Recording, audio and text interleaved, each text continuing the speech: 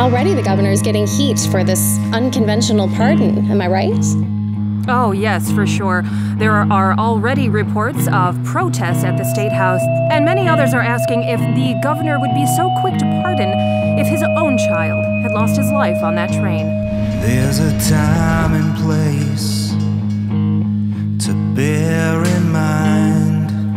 ID, please. Are you a first-time visitor?